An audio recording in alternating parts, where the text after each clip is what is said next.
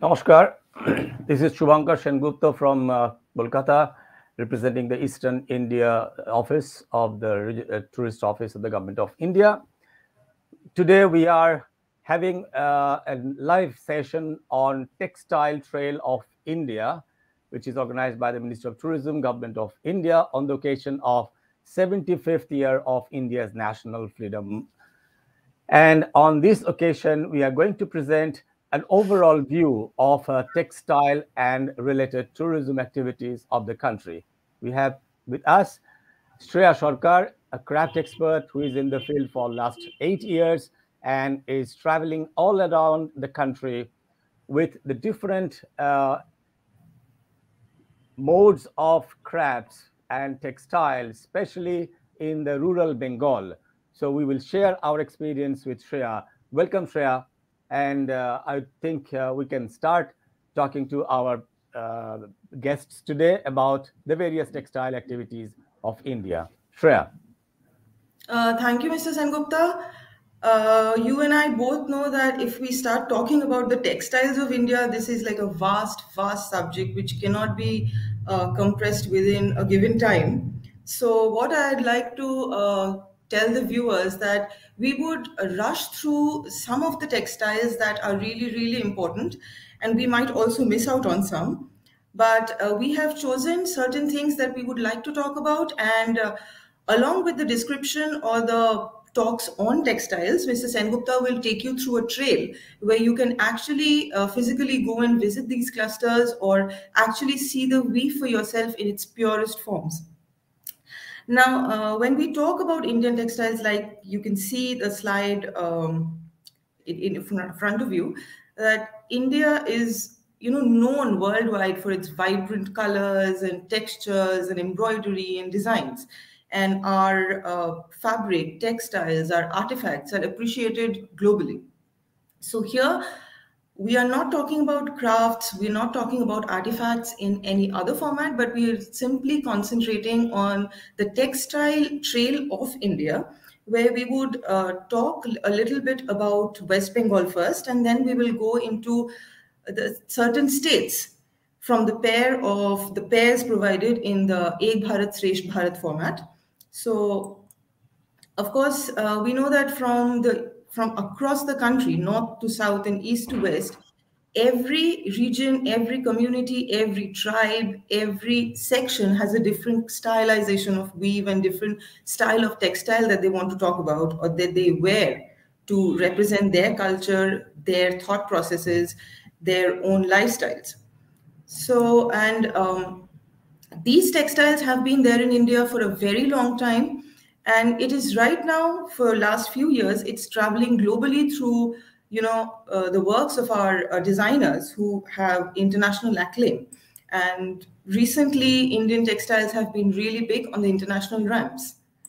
So this is, of course, the map of India, and we would like to talk about certain zones that we would like to concentrate on at this moment.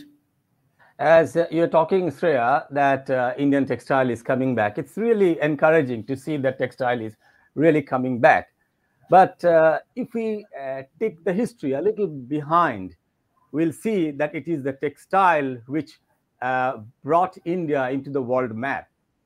You probably know that at one point of time, Yes. 63% of the total textile business of the world was done by India and India's market. And this lucrative market brought in the foreigners, and as a result, we also had to undergo the tremendous time for about 200 years under the foreign rules. And it all started from three major things: the spices and condiments, the gems and jewelries, and the textile. So if we leave these three out, then India would have probably never been attacked by the foreigners, and we would have never been dependent on others. Now It's we are almost like a concentrating poetic on justice that on the occasion of the 75th Indian independence, we're celebrating textile. absolutely, I agree with you. And so when we talk about Indian textile, we can go to every Indian district and we'll find something new. But for our facility as a tourist operation business, people generally divide India. Government of India also divided the whole of India into 5 zones: the east, northeast, north, central, and south. So we will be also covering these areas. But our highlight is Bengal today. Maybe another day we will come with more highlights on other places of India. So It would take many sessions to actually talk about the textiles of the whole of India. I am with you completely. So now you can go for the next slide. Then about textile tours in India, we can divide the textile tours in uh, 5 different ways. One is a pure academic tours. The people who are interested in knowing about textile, because the whole world, the handloom is a lost art. It is trying to be revived in different part of the world. And where they find the ancient tradition, India. So a lot of people, researchers and academics, they are coming to India just to understand how we preserved our heritage. You know, you will talk about muslin probably, that how it came back. So similar academic interest tours can be organized by specialist people. And there are also group of tours which we say about workshops. People come here to learn one technique or the other. Maybe somebody is interested in just block printing, going to Jaipur. I think many groups come to Jaipur to learn the block prints, or come to Bengal to learn spinning, because Bengal is the finest spinners. Then there are people who try to explore things as it is. And so they go to the villages, and this we call the exploration tours. So they explore not just textile, but anything and everything that relates with textile. Also, heritage tours. We talk about heritage. We have huge number of buildings on the different part of India. Some are in the very remote areas people are not even aware of. These kind of heritage places were traditionally used for a textile promotion thing, and we will come to that discussion later on. So we will talk about heritage with textile, other crafts, and many other branches of culture. And obviously, last but not the least, is the shopping tours. As you were talking, that people come now, they are getting interested in buying Indian fabrics, and Indian designers are using Indian fabrics. So that is another way. So in this way, we will try to explore this country of textiles. Over to you, Um, Suya.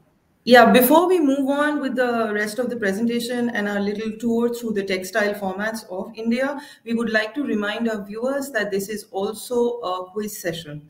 So, somewhere in between, we will provide you with certain questions which have multiple choice answers. So, please type your answers in the chat box and send it to us. The first ones to provide us with the correct answer would be eligible for the prize. So please keep your eyes and ears open throughout the presentation.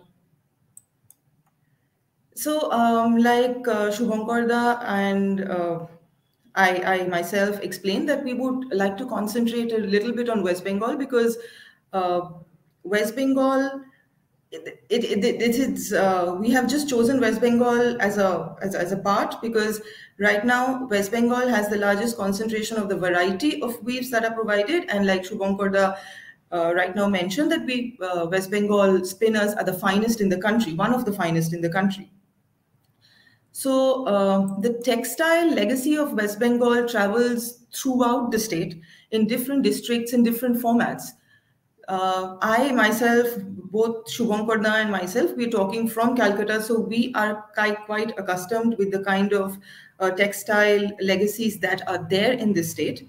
And if this is a trail that Shubhankarna would like to describe a little. Before going to the trail, look at the map, please. I invite your attention to this map where all the arrows start from Kolkata, because Kolkata is the hub of a textile tours.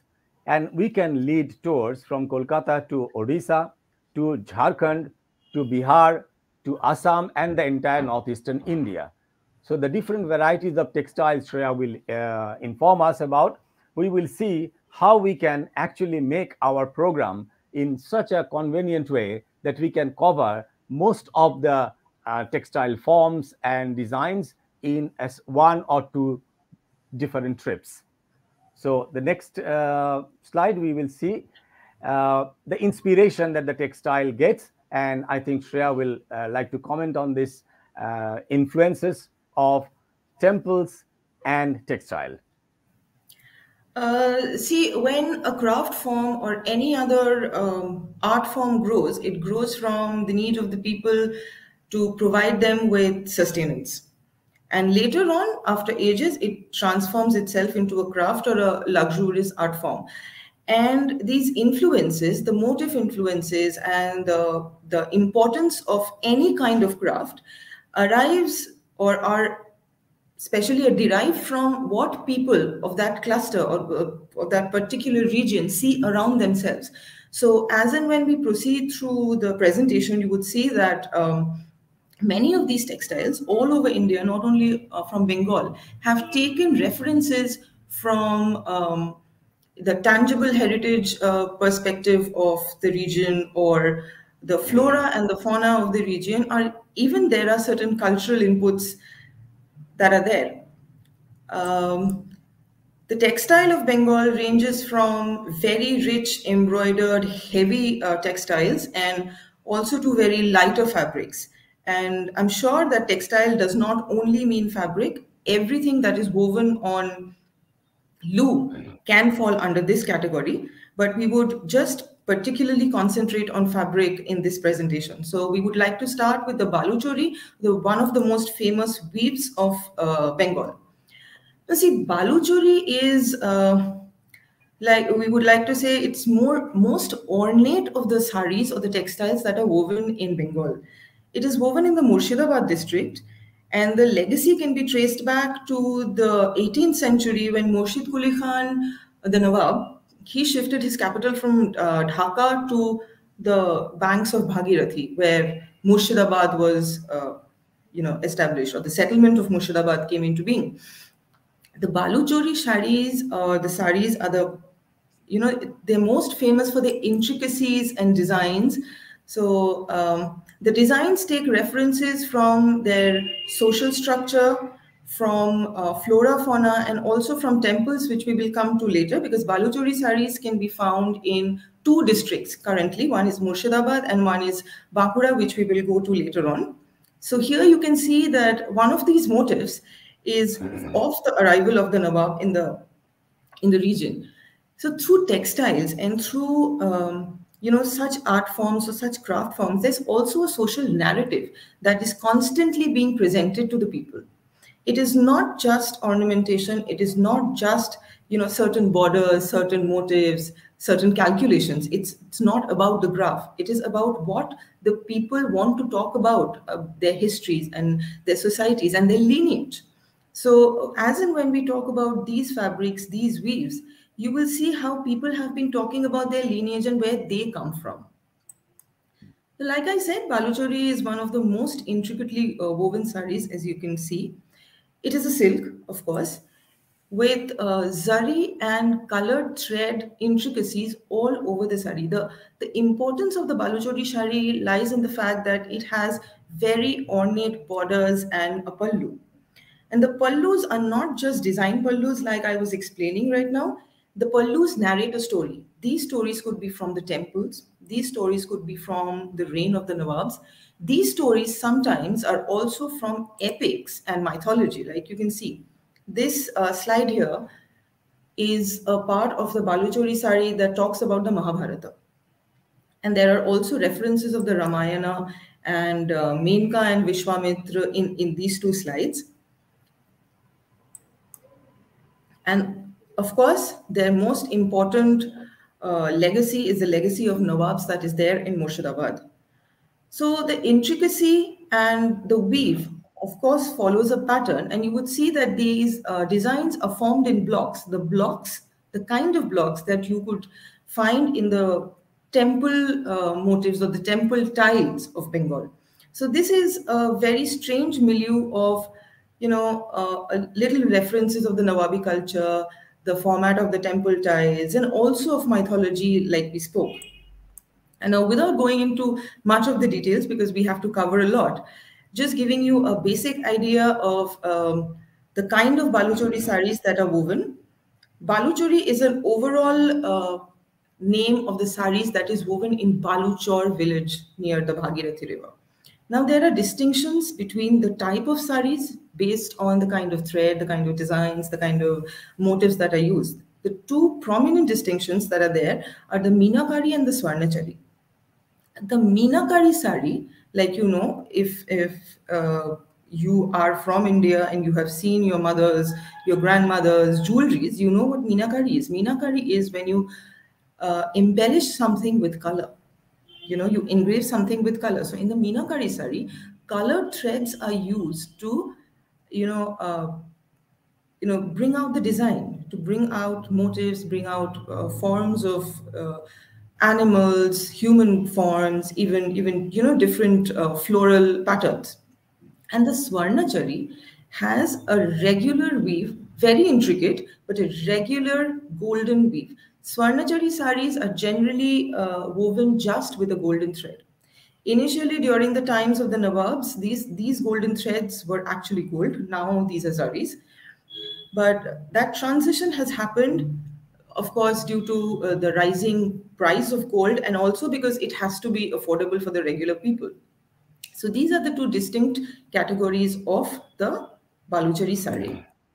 Now, talking about Murshidabad, and we spoke about the legacy of the Nawabs, I think Shubhankarda would be able to give you a much better insight into the history and the cultural aspect of Murshidabad. Over to you.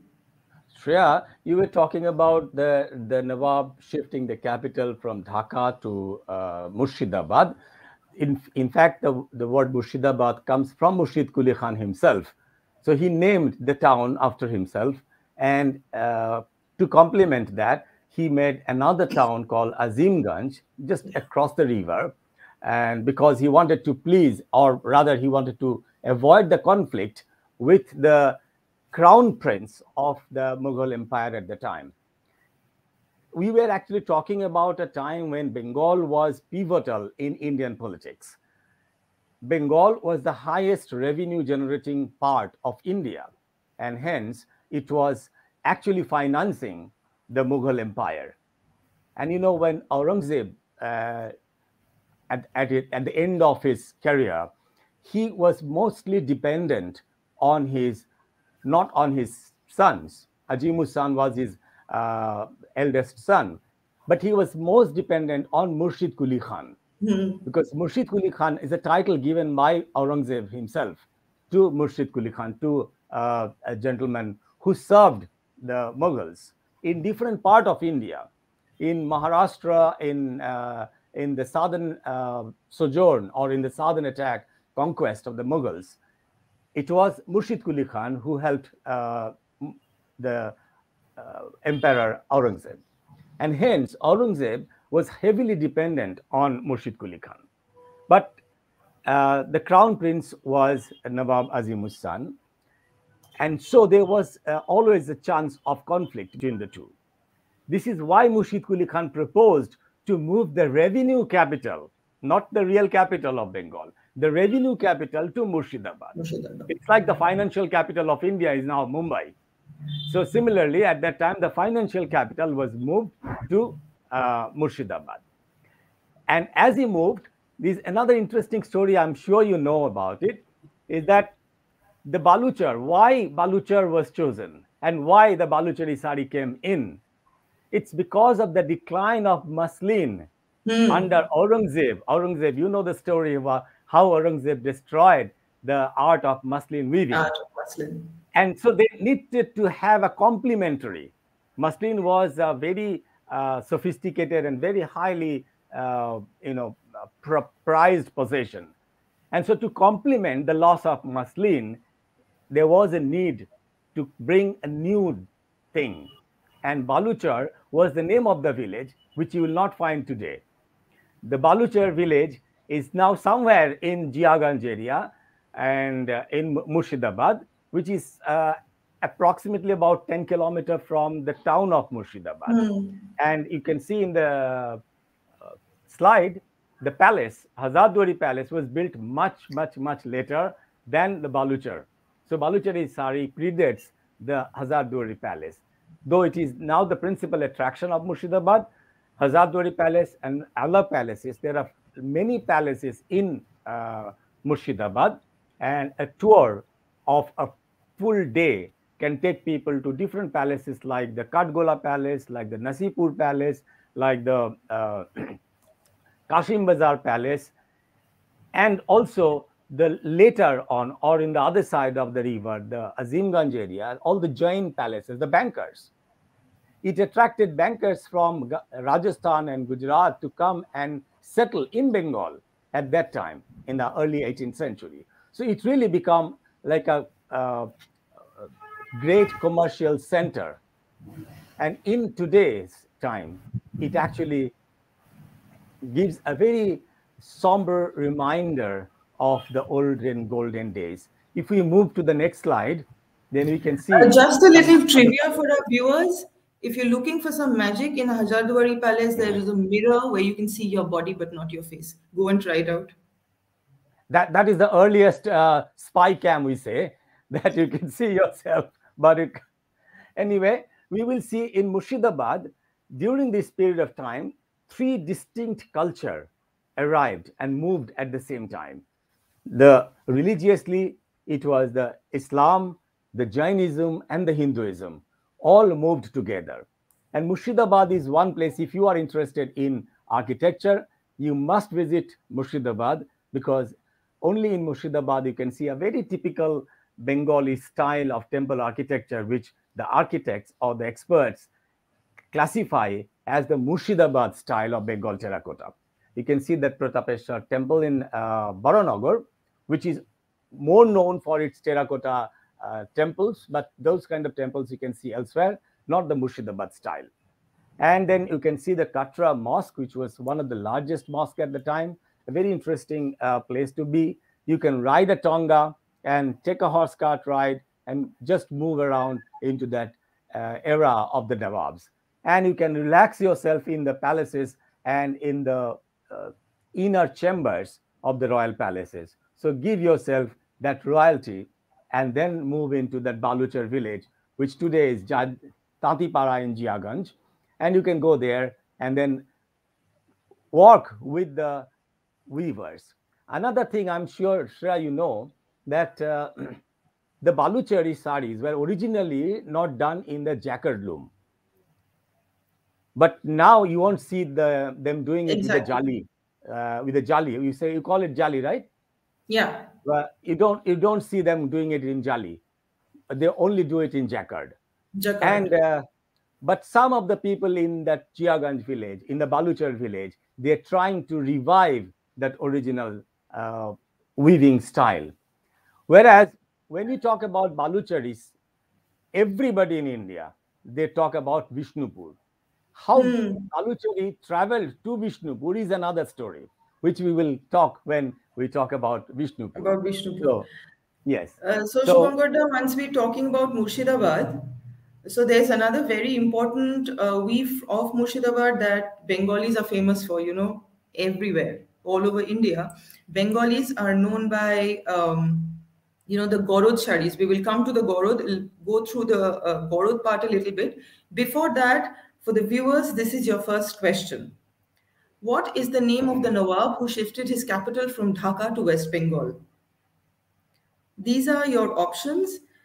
Please note down the correct option and provide us with your answers in the chat box.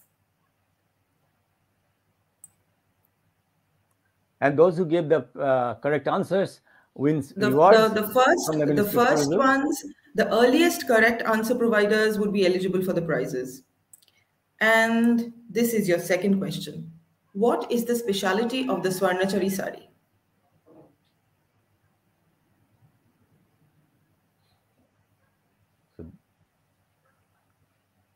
I hope all of you have got your questions and the answers noted. So we would move on to the next kind of weave that we were talking about. If we talk about Murshidabad, there is one thing that we cannot leave out, and especially as Bengalis. If you look at the sari, you would see that Bengalis all over are characterized by this particular weave, which is the red bordered white sari. In Bengal, we call it lal par shada shari. Par means border. Now, the original lal par shada shari is generally used in pujas because, of course, white is considered to be pious.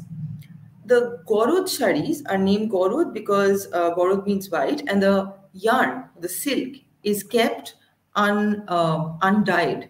This is the actual color of the silk with which the saris are woven. Of course, the borders are often red or maroon, and zari work. Initially, gold was woven, but right now zari is woven, and a variety of designs can be found right now on the Gorochari, where you can see the paisley design is one of the most popular designs in this weave, and of course the flora and the fauna of the region. There are two categories of Garod. One is the sari that I showed here, which is more intricately woven with an ornate border. And the another part of Gorod is the Korai. Korai is more simple, but it has the same feel of the Gorod, where there is a flat red border, and of course the body is white.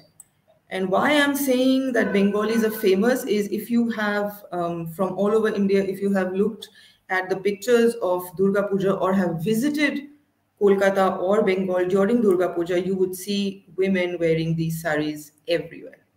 So this is like the quintessential attire for religious ceremonies in Bengal, which has been also popularized by Bollywood, because any representation of a Bengali in Bollywood would wear this sari. So this was it about Murshidabad. We would just, because we have to run through so many textile formats, we would just go to another district of Bengal, which is Birbhum. We will start talking about Birbhum with a very special and interesting weave. Shubhankarda, I don't know if you will agree that Khesh is one of the most interesting weave formats, where the process of upcycling is more important than the actual weaving format. Absolutely. I think this is very specialty of Bengal, that we think everything is recyclable, and that Yeah. recycling starts from here. So why we're calling it upcycling is because there is a lot of fabric wastage through consumption. Once a garment is torn, a garment gets old, we discard it, we burn it. So apparently during 1920s, under the patronage of Rabindranath Tagore, they developed a format of weaving which would involve the wasted saris and use them as the weft yarn. If you look at the bigger picture in the slide, you would see that there is a texture in the sari. A part of the sari is flat, another part is a little corrugated with a warped, pattern. Those warps are actually inserted strips of older saris. Now, in the insert, of course, you can see a person tearing or stripping the saris. So what happened was, sari was generally cotton. In villages or in those areas, in districts, synthetic was not, it's still not very popular, but initially it was definitely not very popular. So once those saris got a burn mark or a tear or even stains, they would be discarded and used as pocha or something like that. So what could be the way to revive these saris and make them usable, keep on using them as a format of non-waste fashion. Like, we are very popular with the non-waste, zero waste fashion concept these days, but this probably was one of the first ideas of zero waste fashion. So these saris, the technicality, I'll just go into the technicality a little bit. These saris are stripped into very thin strips, and they're rolled and put inside the weft yarn. The warp yarn is thread, cotton thread, and they have amazing texture. If you see the next slide, you see, if you visit Shantiniketan in Birbhum, you will see that the Shantiniketan right now is overflowing with these yardages, these textiles. And if you look into the pictures here, you would see how interesting the pattern comes. It is like a corrugated sheet But this is a yard which is very yardage which is very soft. It can be transferred into, depending on the coarseness or the thickness of the weave, it can be transferred into tapestry, household items, apparels, and you know the whole idea of not wasting fabric or not wasting resources and upcycling resources into giving them longevity through another medium is what Kesh is really, really, interesting, makes Kesh interesting. And continuing with the same idea of upcycling and recycling from the same district, fortunately, is the Katha of Birbhum. If anybody is a textile enthusiast among our viewers, you would know Katha is a very ornately, intricately designed embroidery format that comes from Bengal. But originally, we Bengalis or somebody who lives around that region, we have seen our grandmothers, provide us with quilts that were actual katha. So katha comes from the whole idea of recycling old saris.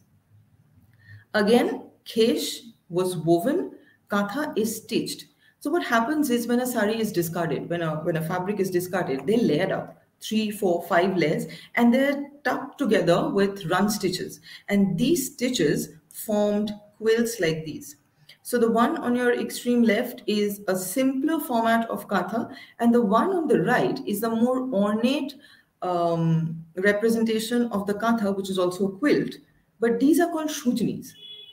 Now, when a craft form evolves, decoration happens, right? So the women, Katha is mainly a women-centric art form. So the women of households all over Bengal, I'm talking about undivided Bengal here, all over Bengal started stitching Katha and narrating their stories. This was almost like a getaway for the women where they would narrate about the things that they went through, the social structure, the flora, fauna, every design that you can at least see here is from either a flower they see or a leaf they see, or as you can see, the border is the border of the sari and the rest of it is the white sari.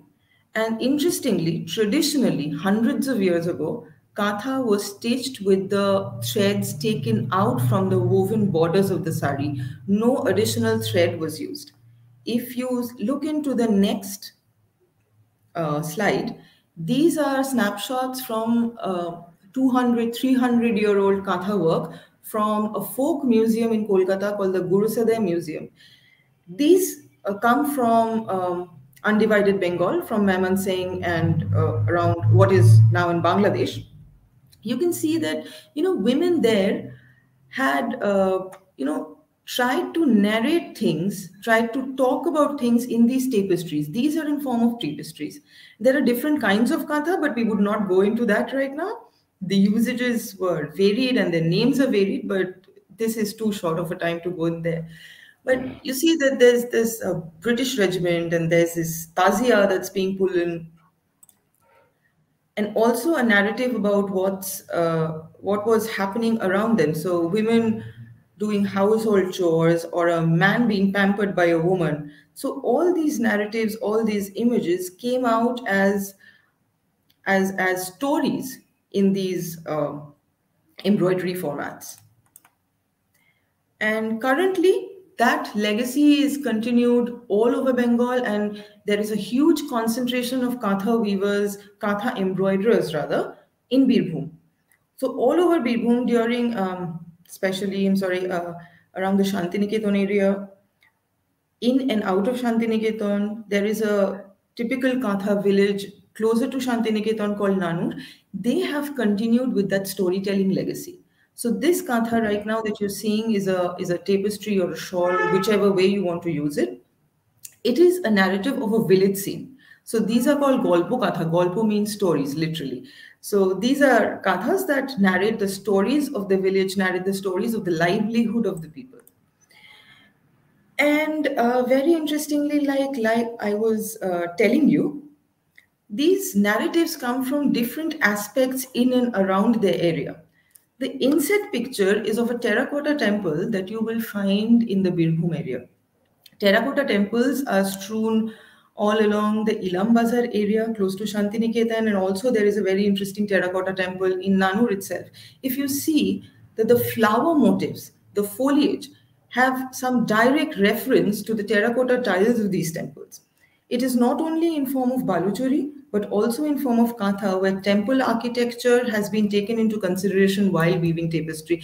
And when we go into the Indian section, Shubhamporda, we will also find that there are other weave formats which also refer to temple architecture and the visuals from temple architectures. So see how the foliage, the borders of these terracotta temples and the foliage patterns have been adapted by the Katha artists, and they are used as design formats, which people, I mean, most of the people who consume these items or acquire these items do not try to find the connection between the references and the product. But here, since we're talking about the legacy of certain textiles, we would request the viewers to actually look into the references that help build a product. Product is not just about design. Designs don't come from a pen and a paper. Designs have, certain things leave an imprint in our minds. So it would be great if we could find the source of those imprints. So these are the imprints that we're right now talking about, along with the legacy of the textile itself. Shubhankar, over to And you if you you want to see, talk a little when about you're talking weaving. about the legacy and the connection between them two, uh, I was just thinking that, look, in the ancient India, in the ancient times, there were stone sculptures or the terracotta sculptures, and there was also tapestries and textiles, but we do not have much of the textile preserved. And so, how do these artisans or the weavers or the embroiderers keep their traditions? So sometimes it comes to my mind, correct me if I'm wrong, maybe it's a vice versa, it's a taking and giving. It So is. the embroiderer given new motifs to the sculptors came back and petrified it on a stone or made it into a terracotta panel. And then the next generation of weavers are influenced by those panels. So here you were talking about Birbhum. In Birbhum, almost every block has its own specialty textile. You know that one can actually travel in Birbhum for more than 2 weeks and Yeah. yet not get bored, because he can get new things every now and then. So from Nanur, when you get the reference of Nanur, Nanur is associated with the famous poet Chandidas, Chandidas.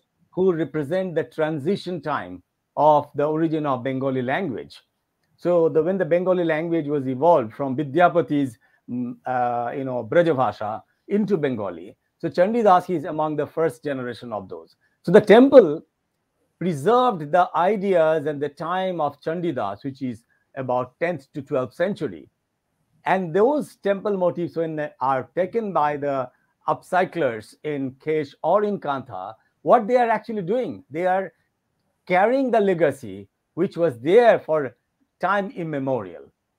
And so the next slide, we will see some more things that one can explore in Shantiniketan. As you mentioned about Shantiniketan, when you talk about Birbhum, basically people talk about Shantiniketan because in one word, if I have to describe Shantiniketan, I would say this is the cultural epicenter of India's 19th century. Under the patronage of Rabindranath Tagore, Shantiniketan showed the way to India, not just preserving the heritage, but also interfering positively into the preservation and progress of one expression of art to another, because cultural expressions are interchanging. Here you can see this beautiful painting on the black house by the famous KG Subramaniam, or we used to call KG Das or Manida. This KG Subramanian drawn this building, and those who are interested in the textile design, they actually learn textile design in this building. in this building was also the residence of, for some time, of the famous filmmaker Satyajit Ray. And so the reference of Satyajit Ray with Shantiniketan and the next sculpture, you see the sculpture here? This is called the Koler Banshi, a famous sculpture by Ramkinkar Bej. It's on concrete. This is the first time in anywhere in the world people tried concrete to be used as a material of art. And Ramkinkar Bej was directly influenced by Rabindranath Tagore in experimenting in this kind of art. There are fantastic stories about Ramkinkar sculptures, and the yellow building on the top is called Shantiniketan building. Shantiniketan was originally planned by Rabindranath Tagore as a place for meditation and his, long departure from the cacophony of Calcutta city.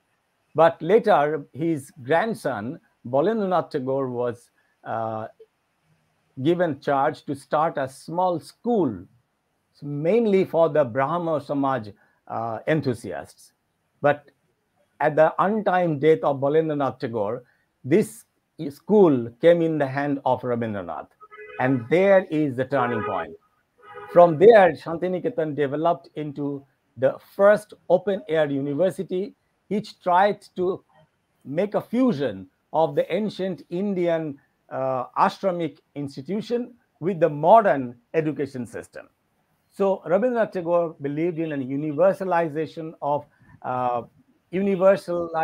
the culture, and he tried every segment of culture. So Shantiniketan can be visited from textile angle, from sculpture, from painting, from music, from dance. In the next slide, you'll see some more activities around Shantiniketan.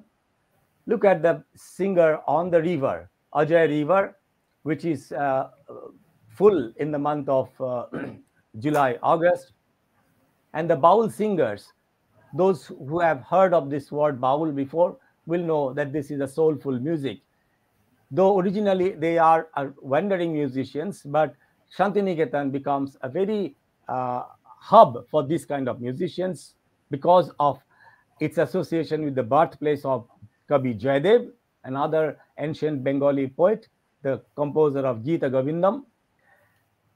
And the baul singers, with the dancers, Rabindranath Tagore experimented with different form of dance. India has many dance forms. That can be another webinar on dances. Rabindranath Tagore tried to bring the different forms and tried to find out a new expression for a modern India, which is rooted in the ancient wisdom and winged for the movement towards the progressive future. So you can see that batik print, you probably mentioned some point of time, the batik print, which is also done in clothes or fabrics. Here you can see it in the leather. And then the Santal tribal painting on their wall. It's around Shantiniketan, there are tribal villages, mostly inhabited by the Santal people, and they are very well known for their art and sculptures. Their houses are beautifully decorated. And the musicians, Shantali musicians, are also great composers and players. So we can see all these things. Shantiniketan can be the real hub from where, if someone based, and then explore all the neighboring villages for textile, terracotta, kanthas, and all kind of art forms, music and dance altogether. Over to the next one, please. So the next is the question for you in this section. What was Katha originally used for?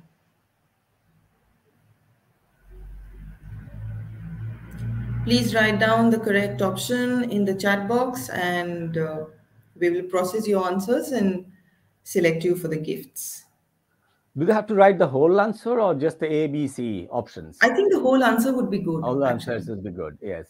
So you have to write the whole answer with your options. And this is the second question for this section. In which district of West Bengal do we find the most concentration of Katha artists?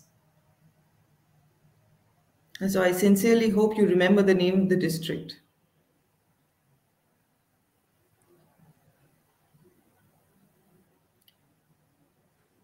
So moving on to the next. Um, I spoke about Bengal having a variety of textiles, from heavily brocaded, embroidered, embellished textiles to very lightweight saris. So, this is one of the kind that we're talking about. This kind is found over two districts of Bengal. We're talking about one district and then we will move to another in a short while. This is the Tat. Tat is the quintessential Bengali cotton sari with an ornate border. So, if anybody has Bengali acquaintances, especially if you are younger, you have seen the mothers of your friends and acquaintances wear these woven cotton saris that are very light and breezy, and they're ideal for summer. So, the first zone in Bengal that weaves magnificent tat. Tat again is the direct translation of a loom in Bengali. So, tat saris is something that is woven on a handloom, simply handloom saris. So, we're talking about tat in Nodia. Now, Nodia is one of the districts that makes, of course, the best of the tats.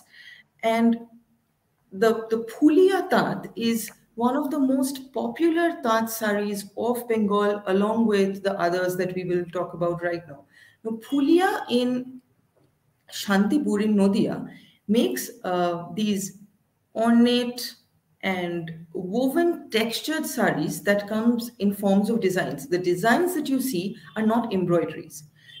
These are woven in the through the weft, and the main format of these saris are they're very brightly colored. They come with very contrasting borders, and sometimes sari is woven into the border.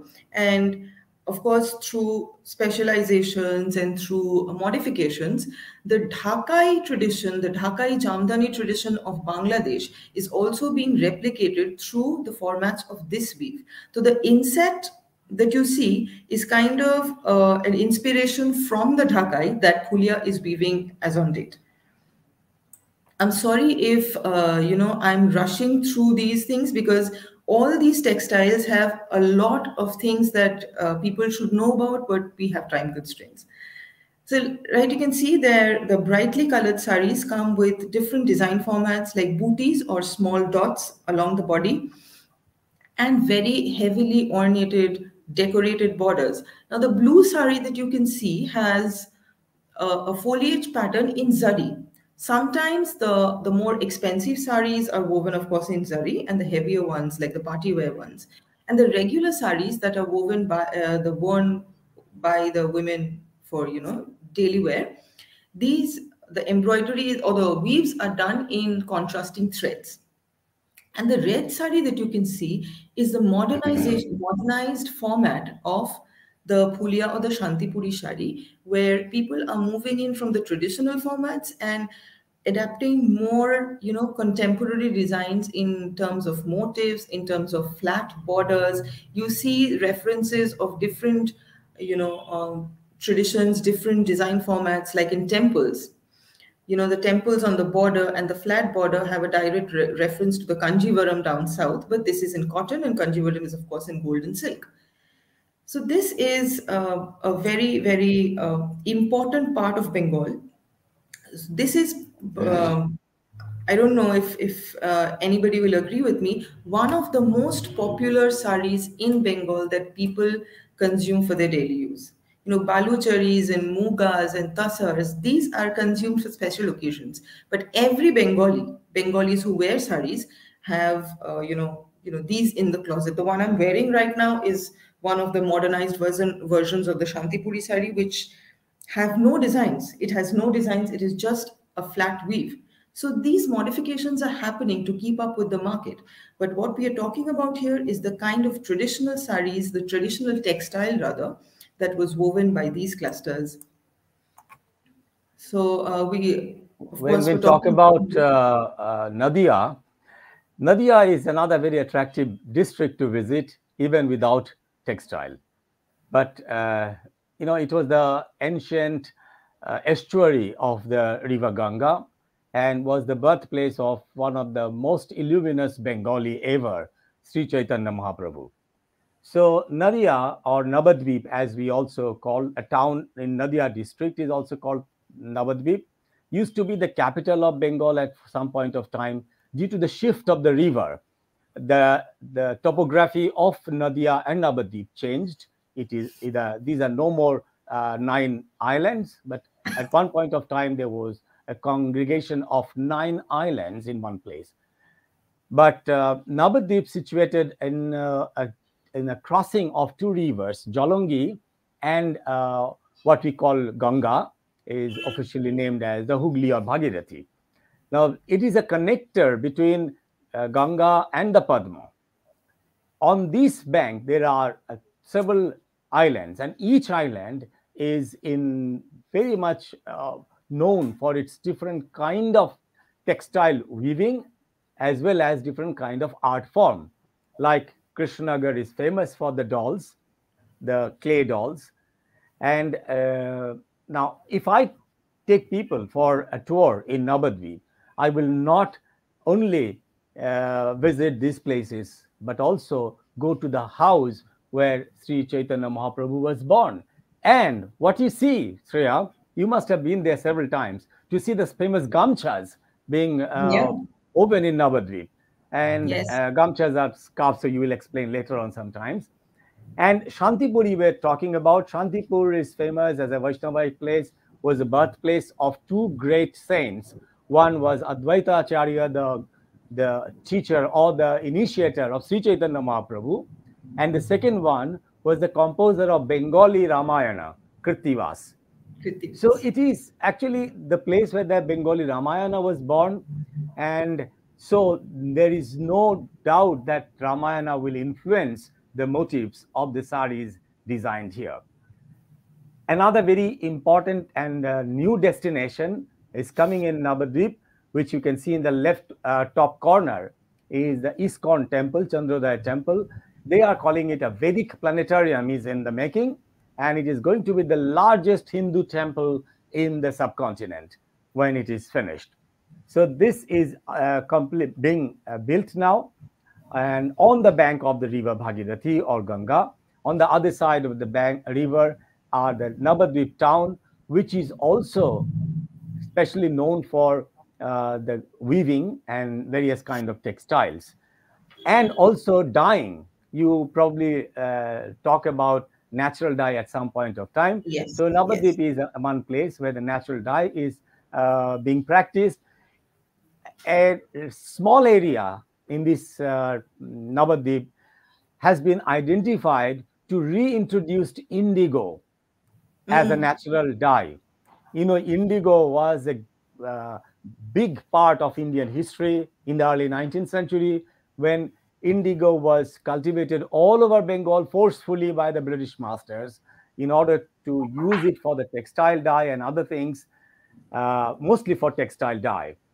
And so the Bengali farmers had to starve and they had to revolt, which is known as the Indigo Revolution of the early 19th century. Finally, the indigo had to go. In the, Mm. you will know what time, probably in the late 19th century, the German scientists discovered the chemical indigo, and then the natural indigo started losing its market, and we got back our crops. But now indigo is coming back not as an essential object, but as an experimental object for textile dye Mm. for in this region. So that is another information. Those who are interested in going to Navadvip, it is a very easy accessible from Calcutta, just 120 kilometer. It can you can drive in there in the morning, visit the places, and come back to the city by the evening. So the And next slide since will we're talking about the dyeing tradition of Shantipur, it is also, very distinct that Shantipur is one of the major suppliers of dyed yarns to the rest of Bengal, mainly yes, cotton dyed absolutely, yarns. absolutely, absolutely. And there are many artists who are Yeah, actually practicing this art. So now, exactly. So we continue with handloom. please. We coming to the next district of Hooghly, where handloom flourishes as Begumpur and Dhaniakhali saris.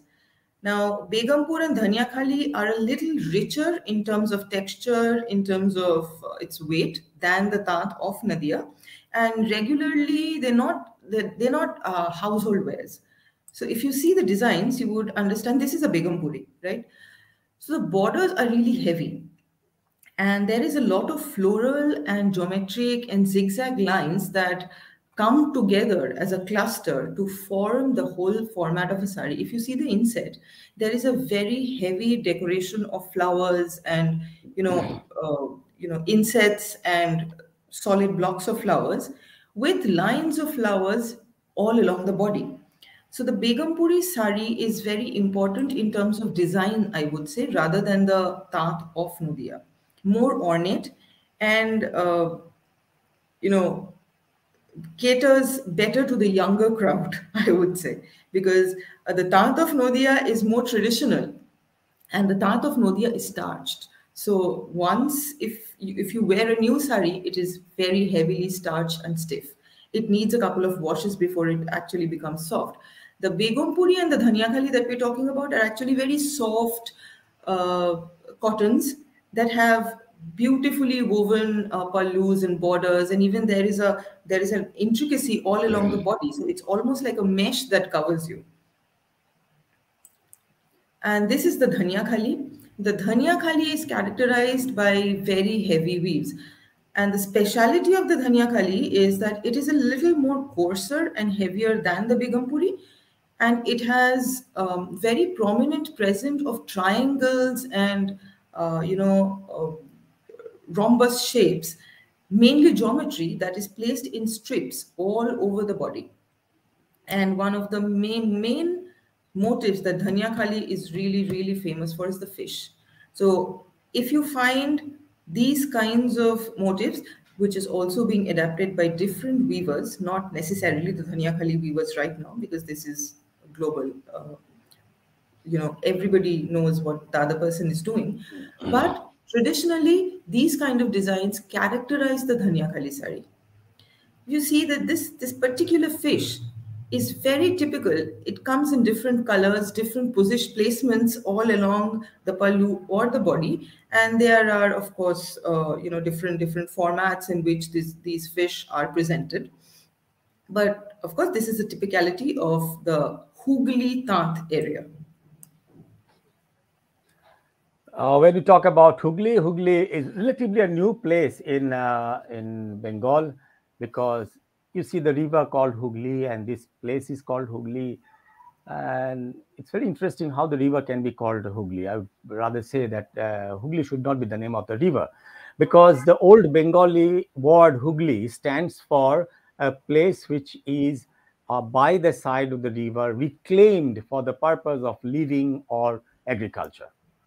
It is probably because of the Portuguese who Portuguese. reclaimed this banks of the river here, and they established their first factory, a textile factory in Hooghly. So it becomes known as the Hooghly, and the river they used from the Bay of Bengal to come here was called the river to Hooghly, because there were so many branches of the Ganga, they could not identify the names, the local names, and so they started naming the rivers according to their convenience.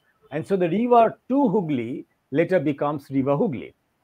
In the Hooghly, from Kolkata to Hooghly, this entire stretch we call an European expansion, because you see, if I just name the countries from where the traders came here, the viewers, the listeners will understand in one sentence how important textile is, how important it was, and how important it will remain.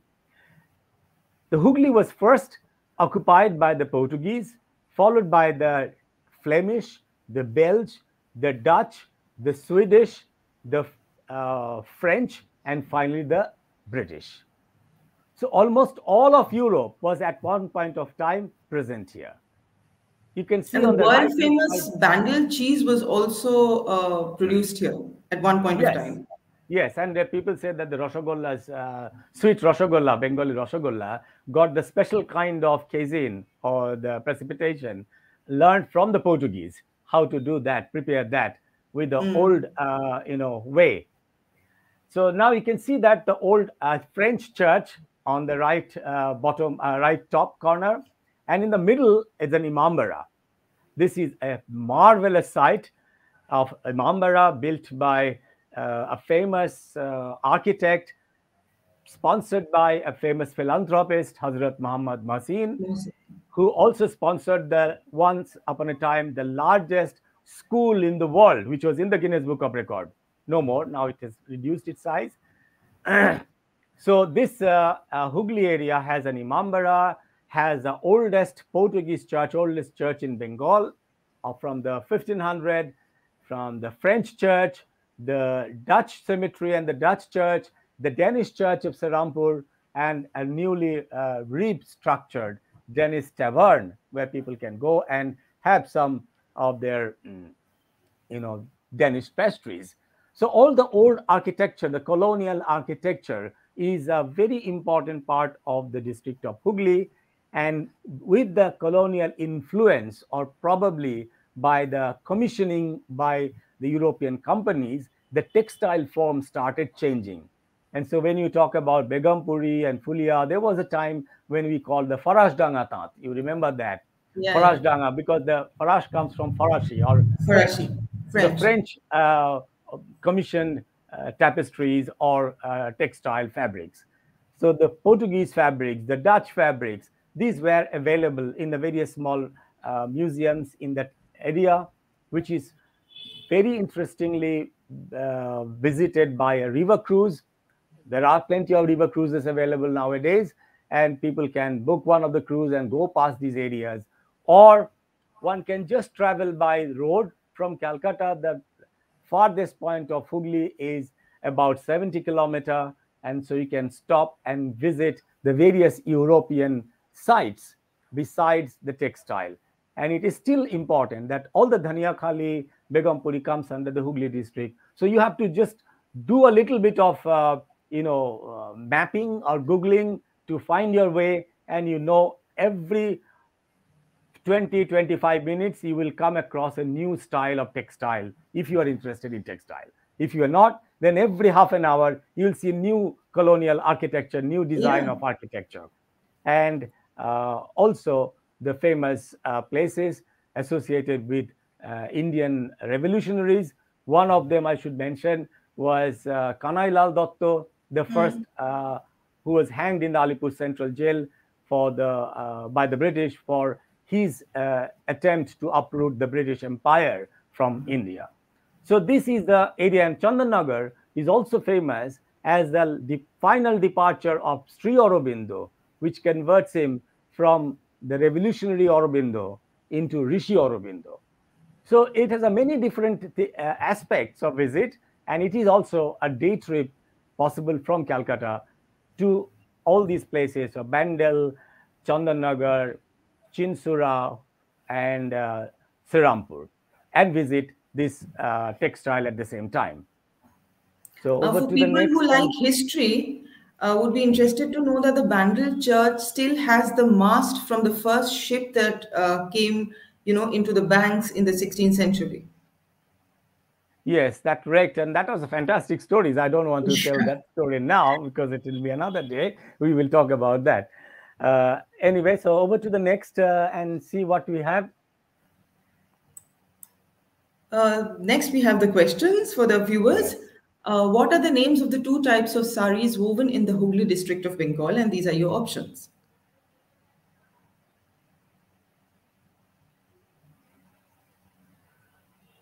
Make sure to choose your correct option and write down the answers in the chat box as soon as possible because, there are so many viewers and we would like to select the first correct answer provider here.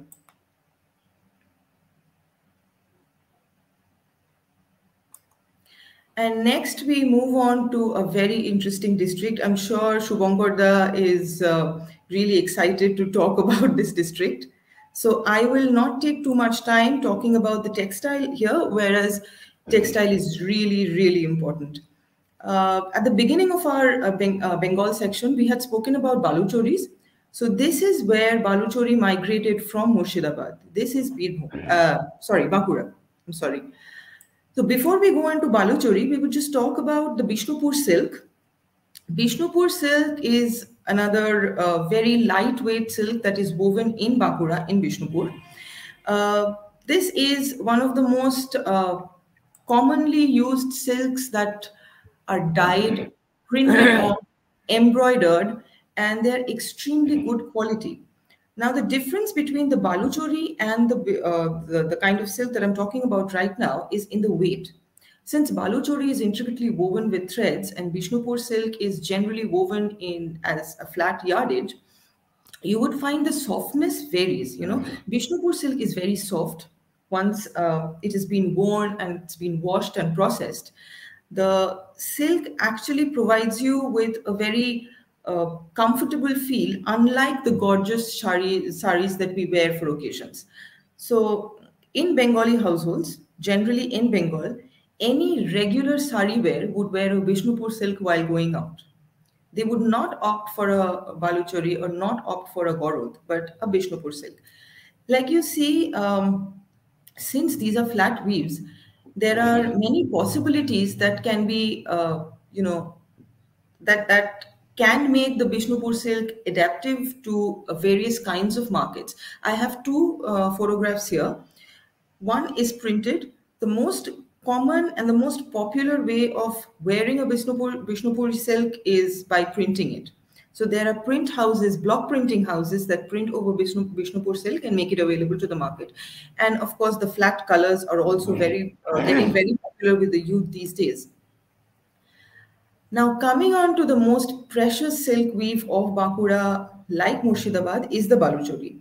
Now, if Shubhankar would actually emphasize on the transition of Baluchari from Murshidabad to Bankura, we would just talk about the legacies a little later. Well, when the Jali weavers, the weavers who is to do all this intricate design by hand, it is very tiresome and very intricate mathematical calculations, as a specialist. But with this art was getting less sponsors, so it was dying. At that point of time, some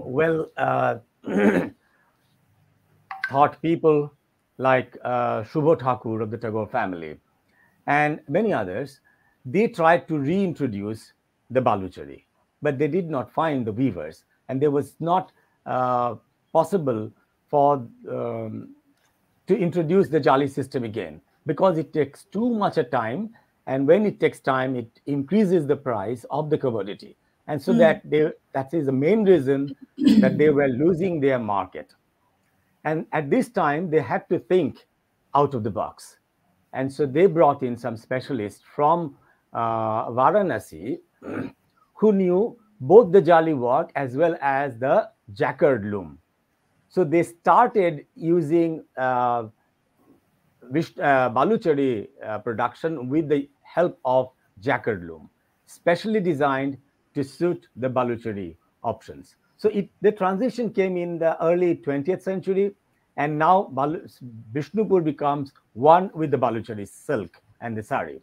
There are over 100 weavers living in Bishnupur who are producing it on a daily basis and using the jacquard, obviously, not completely by hand. So they're using the jacquard loom to make these intricate designs. And Bishnupur, as if I go to the next slides, we will know more, is not only about the Baluchari, but also it's a craft center. It's a traditional craft center of Bengal, have many different kind of crafts like the spinning of the silk. Tasar, you have already mentioned. Conch shell carving is a very intricate work in Bishnupur. And so is the middle one on the left panel. You see the two horses have become almost the national symbol of handicrafts. So you'll see it is taken as an emblem of the Central Cottage Industries Emporium. And so this is that Bishnupur horse. And it actually dates back to the very old pre-Aryan time. when these horses were given as a votive uh, offerings to the folk deities. And below that is the dokra art, which Bikra. is a very, very ancient technique of lost wax metal casting. So these three are the major art in Vishnupur, and all these happened around a very small town of Vishnupur, planned by myself. I planned Vishnupur. Actually, the town planner of Vishnupur was also called Shubhankar, who was the descendant of Vidyadhar, whose descendant Vidyadhar Bhattacharya became more famous because he was taken by Raja Mansingh to Raja Jai Singh, sorry, to Jaipur and planned the Jaipur town in Rajasthan. So the town planner of Vishnupur was so much known in the India at that time. I'm talking about the 16th, 17th century, when they were invited to the other provinces, other parts of India to design towns, the town planning concept. And Vishnupur town planning is something really inconsiderable. Today's it is very difficult to locate, but we have found a lot of archaeological things to understand the old town planning of Vishnupur. And you see, this is a unique structure in the center, which people generally call the pyramid, is a rasa mancha. It's not a temple, it's a platform, and it has 108 doorways. And it is said that if you use these doorways, you actually cross the path of a rasa mandala. So Rasa Mandala, it is therefore called the Rasa Mancha, associated with the Vaishnavite culture, for which the town of Vishnupur is so named. Besides this unique structure, which is it's a pyramidic dome supported by only the vaulted arch that is Bengal's speciality. You see the small arches which you can see in the Sikandra, in Fatehpur Sikri, in other parts of India, later on transferred into the stone, especially it attracted Raja Mansingh of Jaipur, and therefore he brought in with him. The Mughal emperors brought them with them, and a lot of Mughal buildings have adorned with this kind of slanted roof of Bengal. We call the chala. So these chalas, there are very different kind of chalas, and the pyramidic vault, which is making the Vishnupur Rasamancha a very unique structure. Besides that Rasamancha, we have plenty of terracotta temples. I would like to move the next slide. And you see, it's like a treat for your eyes. You just think of any floral motif, any mythological story, and you find them in the bricks of or the stones of Vishnupur. Vishnupur has 5 distinctive style of Bengal temple architecture, of which 2 are represented here, the Ratna style and the Chala style. And then all the temples are very ornated by the panel works of bricks or stone. A special kind of stone used in Vishnupur temples called laterite makes it very difficult to carve, but the artist did it very well. And from these sculptures also the textile was inspired. So Vishnupur is a temple town which can be actually regarded as a World Heritage Site. Unfortunately, it is not designated as a World Heritage. It's a town of hundreds of temples and wind towers, and the palace, broken palace almost. And the town planning itself is very interesting. So if you go to Vishnupur, those who are going to Vishnupur, a trip to Vishnupur can be made in one night tour from Calcutta. If you are driving through the district of Hooghly, visiting all the textiles, and also en route visit the 2 important places, the birthplace of Sri Ramakrishna Paramhamsa at Kamarpukur and the birthplace of Ma Sarada at Jairambati. So if you can visit that Vishnupur, it will be like a pilgrimage of both spiritualism and art and technology. So Vishnupur is really unique. So over to the next, and we will see more about that. So what we talked about in this previous slides, we actually talked about a general circuit of a complete textile tour of Bengal, which I think can be replicated in the other part of India. If we do like look at the map, we start from Kolkata, then go upward north to Shantipur and then to Krishnanagar, which is Navadip area, and then move farther up to Murshidabad. From Murshidabad, we start coming to the west, going to Birbhum, then farther southwest to Shantiniketan, and then farther west to Bankura, then farther south to Hooghly, and from Hooghly, we come back to Kolkata. So all the places that all the textile styles, traditions, and techniques that Shreya has just mentioned are available in this blue line. If you make a journey, it will be about a 700-kilometer journey altogether, can be covered in 5, 7, 9 days, or even more, depending on how you are interested in exploring the different craft and different cultural styles or the monuments. So this is a unique circuit. West Bengal textile tour circuit has been becoming very, very popular. Last 5, 6 years, I am doing a lot of textile tours in Bengal because people, especially in Europe and in Australia, they are getting much interested in exploring the textile possibilities and also the heritage associated with it. And so the Bengal textile tour circuit can be replicated for the other states as well. And I have done this kind of circuits in Gujarat, in Rajasthan, Maharashtra, and Goa. Can be done in the whole of south of India, or a separate circuit for the northeastern India. So we can move on to that later on as the time comes on.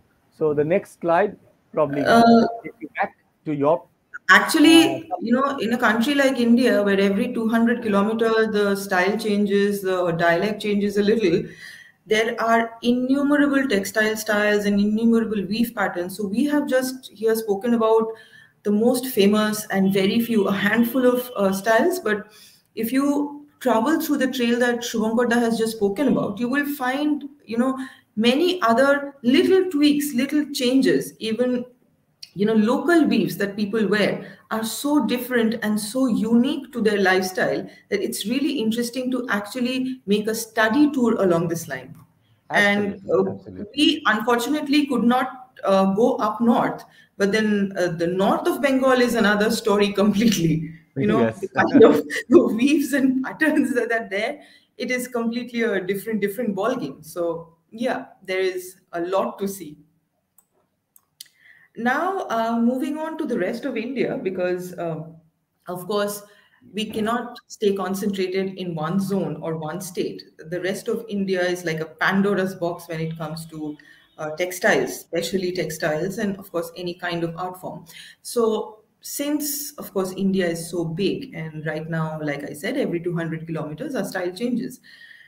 We have chosen a couple of state pairings from the Ek Bharat Shresth Bharat format, and we will be talking about five of those pairs of states and the most prominent textile from those states.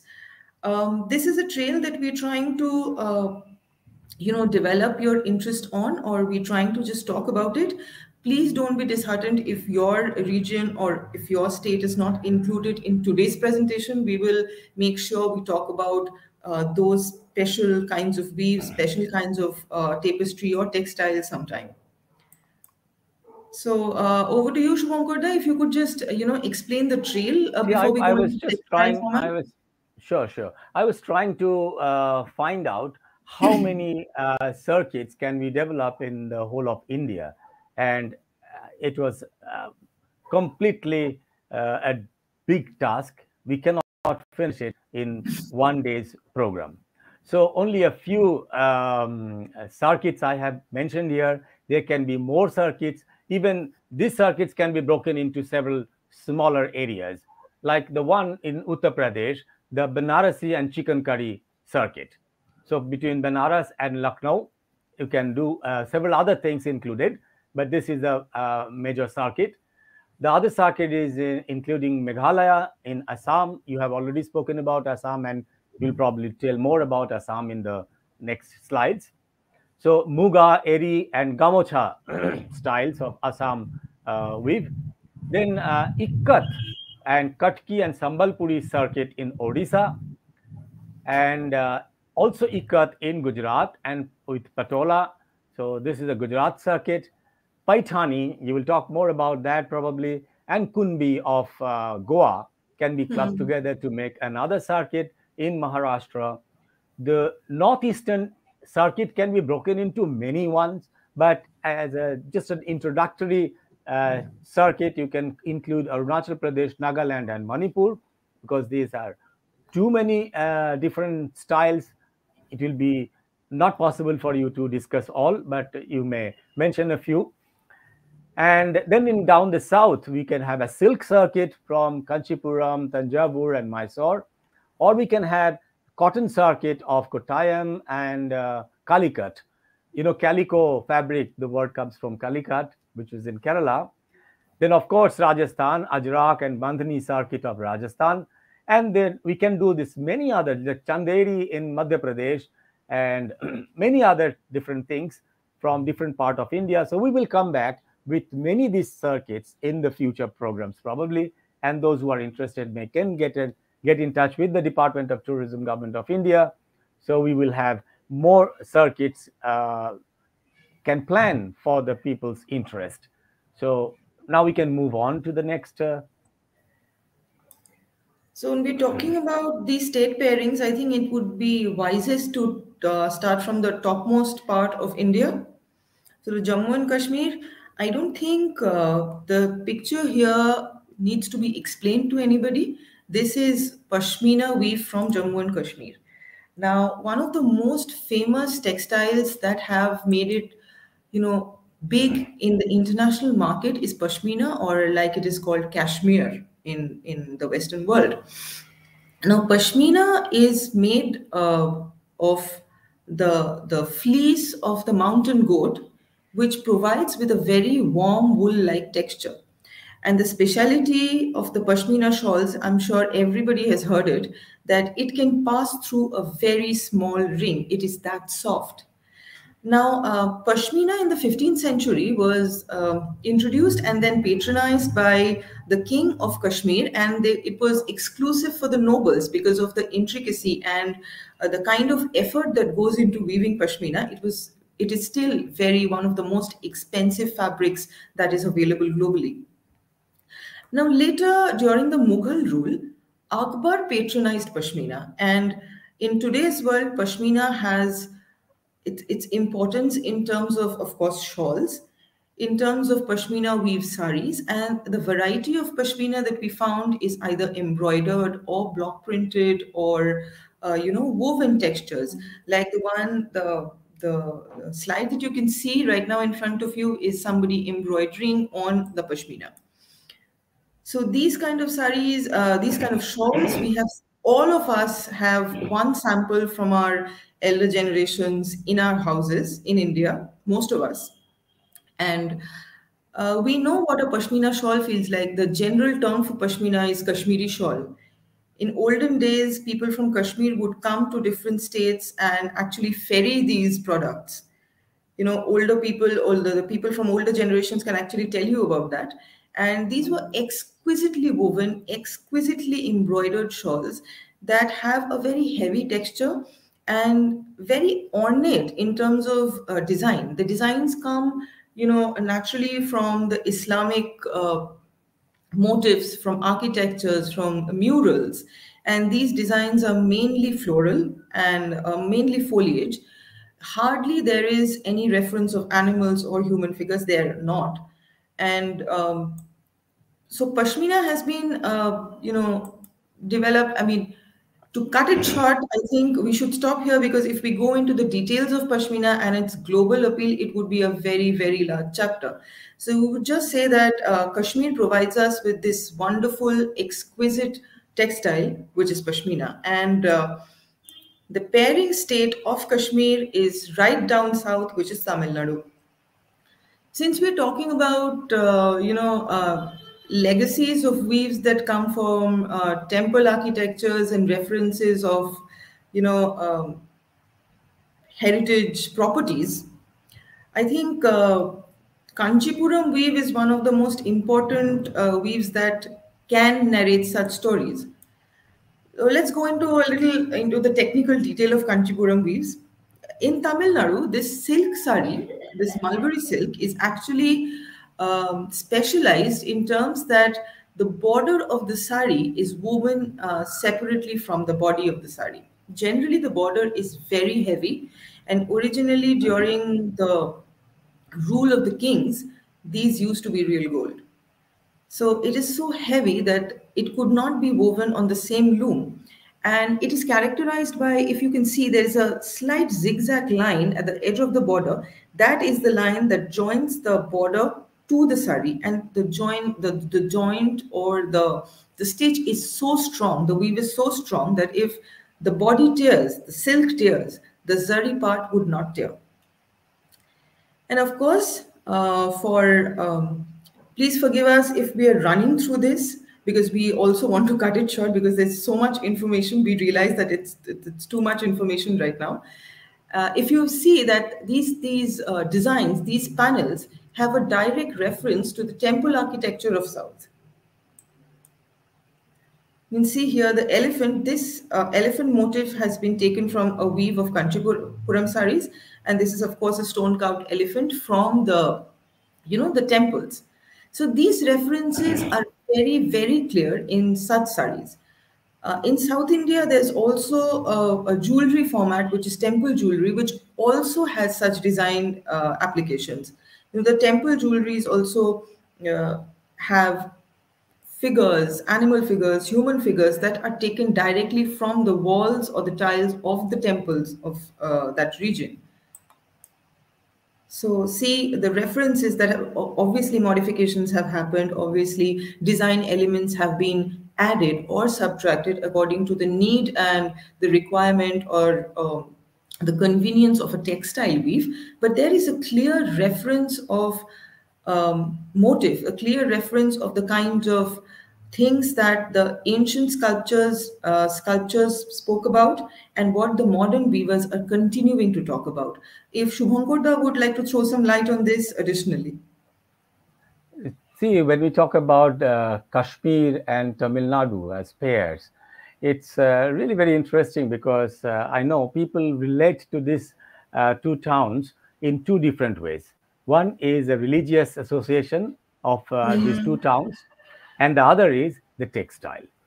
If you know how we, as a young boy, knew about Kashmir, how the tourists started going into Kashmir, not because they knew about the beauty of Kashmir, but because they knew the Kashmiri shawl vendors who used to come and sell Kashmiri shawl or pashmina that you were talking about, and also carpets, the woven carpets.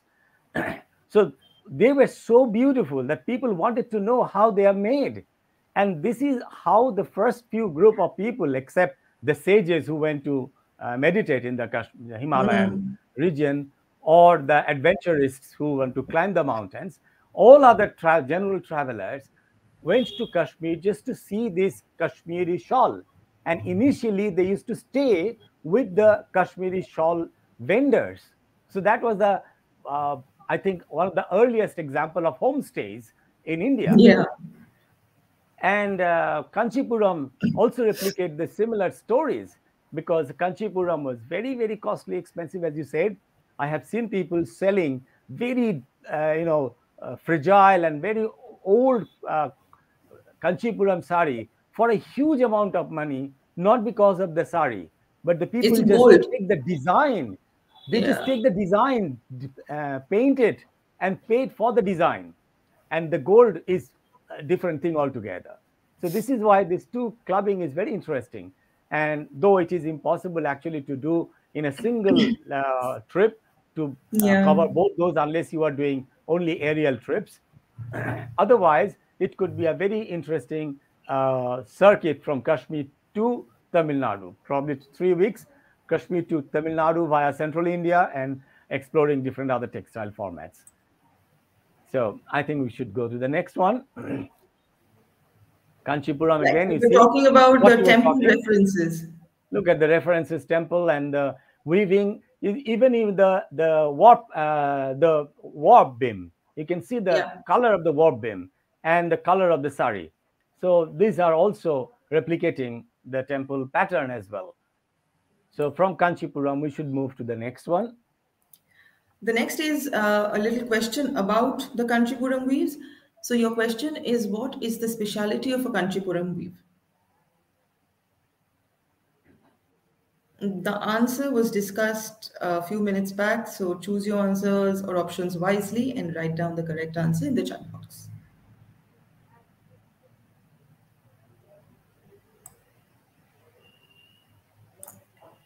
Now we move on to the next pairing, which is a pairing of, we start with Maharashtra. And following the similar traditions of taking references from, architecture and, paintings and sculpture, the Paithani saris comes across as one of the most important weaves of Maharashtra or that region of India. The Paithani saris started off as cotton weaves in Maharashtra, but later on, late, 19th century, 20th century, it got transferred to silk.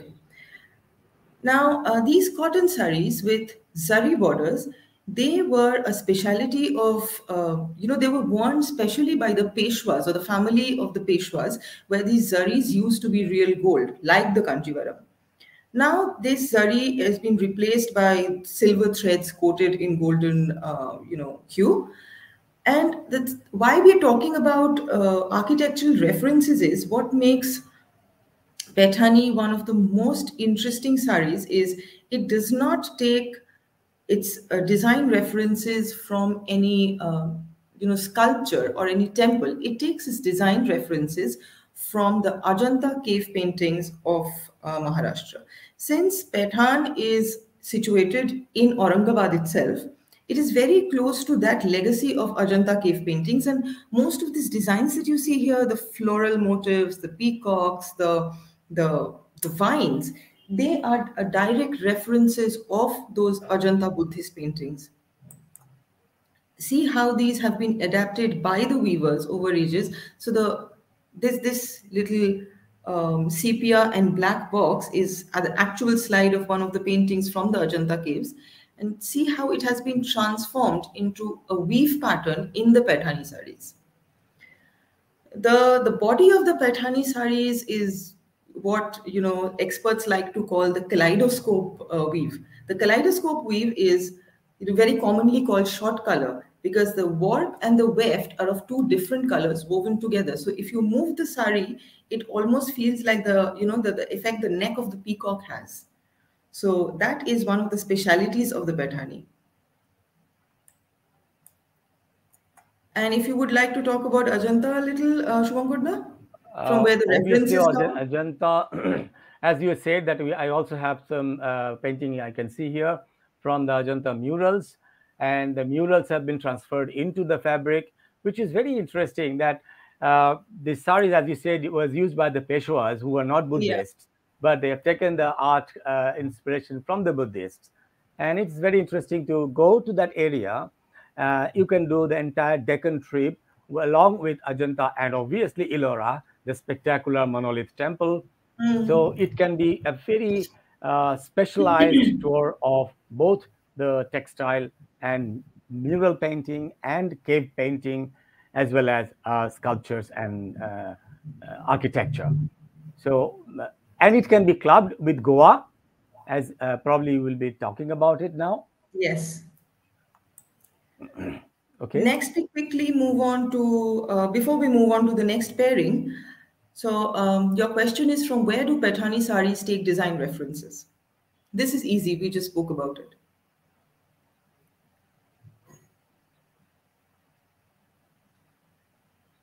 We move on to the next slide quickly because I think Yeah. we're running out of time a little. Yes. We move on to a style format that comes from Orissa and a style format that has traveled across the world. It has come from, it can be seen in Central Asia, it can be seen in parts of America, it can be seen in different parts of Asia itself. This is the ikat. The speciality of ikat is not specifically in the weave, but in the dyeing of the yarn. The ikat specializes in the tie-dye format of the yarn, where portions of the yarn is dyed in different colors, which are strategically placed through, graphical proportions, and such designs are obtained.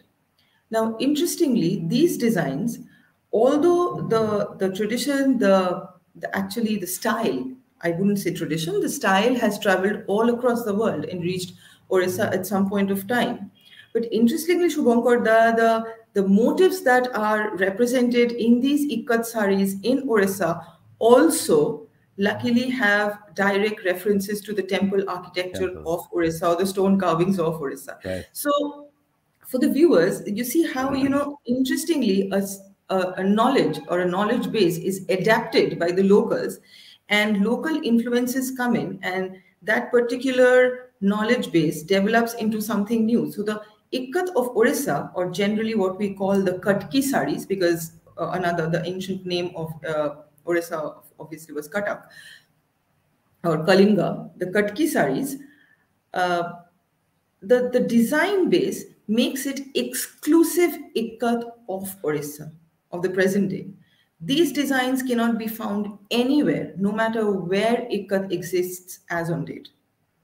So, yeah, if you would like to talk about the architecture a little, references. You have already shown the architecture beautifully. The Yes, Konark Sun Temple. It is one of the wheels of the chariot of the Sun Temple, and also the Shardula on the left side bottom yes. corner, which has been represented into the textile pattern. But it is called Katki, as you said, because it is from Katak, and Katak is also known as the birthplace of the great son of Mother India, Netaji Subhash Chandra Bose. So this can be clubbed easily to see these two great things together. The house where uh, Netaji Subhash Chandra Bose was born has been converted into a museum, so one can visit that. And then from there, close distance is Nuapatana, is a village where this kind of art is still in practice. So over to the next one. The next, we move on to Uttar Pradesh. When you were talking about the trails, you first had Banaras and the chicken curry, trail of Uttar Pradesh. So we would not be talking about Banarasi here, but we would go a little into the details of chicken curry. Now, chicken curry, as everybody knows, is an embroidery technique that, is a speciality of the Lucknow area. The word chicken comes from chik, which is jali. So you understand how the jali work of stone and marble from especially Islamic monuments, Islamic traditions, have a direct reference to chicken curry here. If you go into the next slide, you will see how how engravings on the marble are replicated through embroidery with runch stitches as borders and a mesh behind the fabric. The actual mesh is created on the wrong side of the embroidery to create that marble effect. This is why, chicken curry is one of the most famous textiles after pashmina globally. In fact, there is a little trivia where I don't know if you will agree that in the 3rd century, Megasthenes had, mentioned the flowered muslins, which he referred in somewhere, and this referred directly to the chicken curry. And the most famous folklore is that Nur Jahan, the Begum Nur Jahan of the Mughal Empire, was the responsible for bringing in this tradition of chicken curry to India and create such beautiful fabrics. No, initially, since muslin was one of the most prized and possessed fabric by the royals, chicken curry was initially done on muslin. And now, present day, it is done on cottons, chiffons, even silks at some point of time. And there are a variety of designs that chicken curry is made of. If you see the jali work of any monument, you would see there are animal references, there are foliage references, there are fruits, there are leaves, even very stark geometric pattern. Islamic architecture is very precise representers of geometric patterns. So all these things have a direct effect on chicken curry, like the grass or the leaf pattern here, the the peacock here as animal, the geometric patterns. So these form a very important part, and the most important thing about chicken curry, it is a non-contrasting embroidery. The thread that is generally used traditionally is of the same color as the base of the fabric. So it is almost like a texturing on the fabric, which is very intricate, very time taking. Original chicken curry, which is handmade. Obviously, a lot of chicken curry right now is being replicated through machinery, which we're not talking about, which we also do not want you to support. But yeah, it is very time taking. So, one of the most expensive fabrics that is available in India. Well, when you are in Lucknow, and don't confuse the chicken curry and the chicken curry. Both are very important for Lucknow. Lucknow is known for its Nawabi food, and the last Nawab of Lucknow, Wasif Ali, was Nawab Wazid Ali Shah, who was in exile in Kolkata, and he brought with him the special dish from Lucknow, the biryani, which has been adapted here, and it's called Kolkata biryani. It was brought to Hyderabad. It becomes Hyderabadi biryani. And so when we talk about the textile form, every time we say chicken curry, people think, how many chicken curries are you talking about? Now, I'm not going into that details anymore, but Lucknow is a very important city. It has seen a lot of ups and downs and a beautiful structural evidences of the glorious past. It has seen the beautiful architecture and the famous ghazal singers and the ghazal composers, Mirza Ghalib and all. And also, Lucknow is known for its dance form, Kathak, which was originated here. So once you are visiting Lucknow, make sure that you put this into your program along with the beautiful textiles of Lucknow. Visit the Lucknow Bazaar. It is one of the most beautiful place to be in, and indulge yourself into the shopping of chicken curry.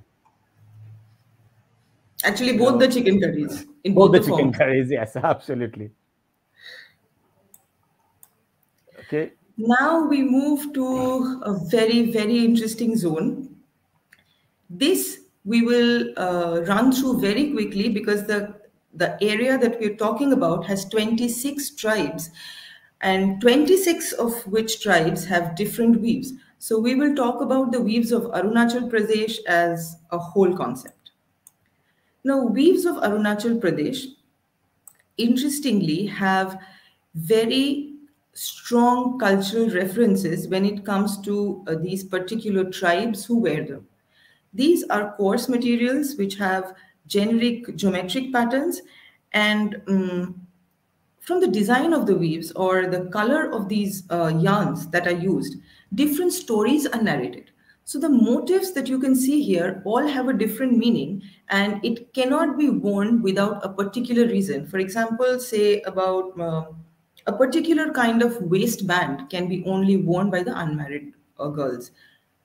Another different kind with a different pattern and different color can be only worn with by the married women. So, hunters, the chief of the villages, different categories of people, people from different social structures, all have these specific weaves which look similar, but the motifs inside and the color placement and the color patterns all make them different, and it kind of makes clear of the social standards or the social implications of those weaves.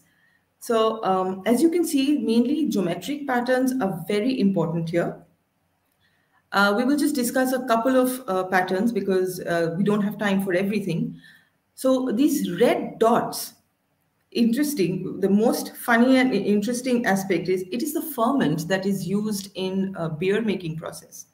So you can understand how everything from food to lifestyle to everything is represented through textile weaves. Arrowheads, wherever used, means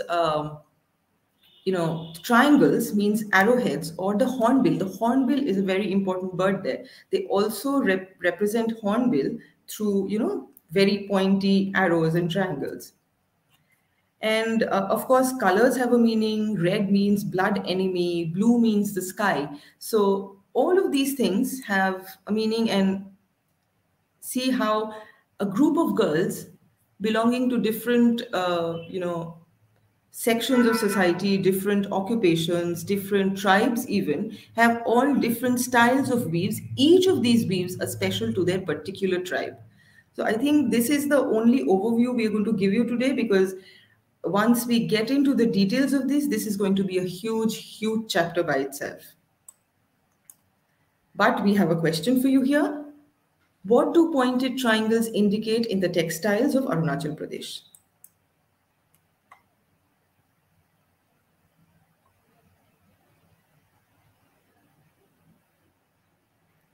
Shubhankar, would you like to talk about Arunachal Pradesh a little? I think it will be a very long story now. To Long. cut down it short, that Arunachal Pradesh is one of the most intricate state. It's a mountainous state, and therefore their textile is also different. The most important thing is that they use only natural colors in their textile, Natural and what is dyes. readily available there. Number two is that each tribe, as you have already said, are divided into many sub tribes, and so they have have their own patterns. If you want to travel that, you will actually traveling the whole tribal circuit, starting in three different sections of Arunachal Pradesh. One is the Tawang, Bamdila, Itanagar side. The other is the Zero, Pasighat, and Alom side. And the last one is the Namdafa side. So these three different sections of Arunachal can be only accessed from three different entry points in Assam. So if you are planning a tour of Arunachal Pradesh, you must include the corresponding Assamese states, Assamese districts, and then explore more of Assam textile and you know monuments as well. Arunachal Pradesh can be also clubbed with the two other important places of the Northeast, that is Manipur and Nagaland. If time permitted, Shreya would have told you all about these Yes. things. But if you are planning a trip to Arunachal Pradesh, give yourself at least 2 weeks' time and try to visit all these places at a time. So we can now go to the next slide. Yes, we quickly move on to the next two pairs. The first pair is the first state from the first pair is Jharkhand, and we will talk quickly about the silk that is produced in Jharkhand.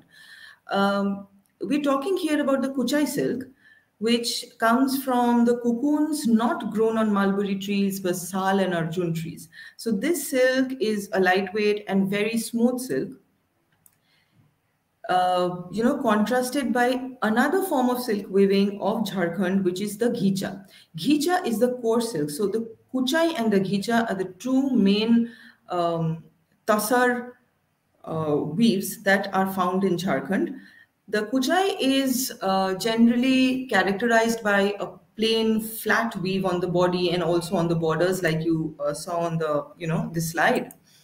And ghicha is more of course. This is the second layer of the cocoon, which is the yarn is more coarse and it forms a texture, a finer texture than kesh, but much like kesh. So these two are the most important weaves of Jharkhand. And is there anything that you would want to add? I'm sorry, I'm moving really fast because I think we've crossed, Yeah, yeah. the I given think time limit. Jharkhand can be clubbed with Orissa or Bengal. Yes. And if you are planning a trip to Jharkhand to see this beautiful silk, you also have to prepare yourself to encounter one of the oldest part of India's cave paintings, the earliest settlers of the humankind. So you must be visiting the Hazaribagh and Palamau area to explore that trail as well. So it will be a different trail altogether, a different experience, and you must be accustomed to the tribal lifestyle and the beautiful paintings and the design on the tribal huts to be explored. Over to the next, please. Next, there is a question. On which trees do the cocoon for Kuchai silk grow?